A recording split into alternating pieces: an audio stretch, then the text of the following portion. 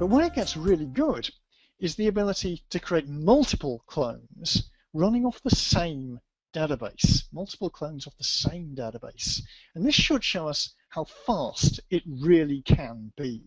So what I shall try to do is create a second clone.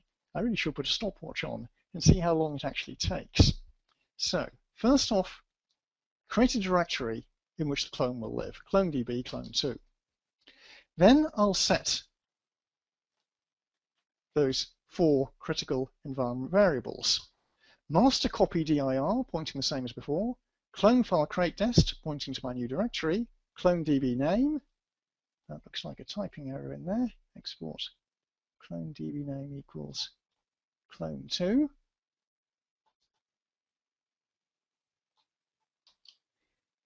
Oracle sid equals clone2. So I've just set the variables for creating a second clone. Then I run that magic Perl script that will generate the parameter file and the clone creation scripts. So Perl, clone_db_pl, pointing towards the existing long-term storage copy of the parameter file.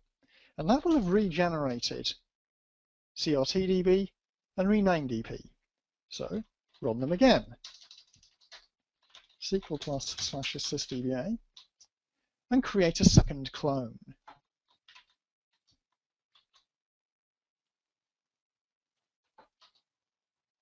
Oops.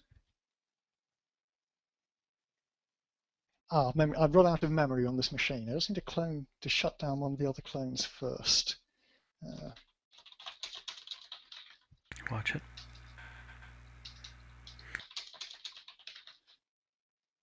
Terminate that.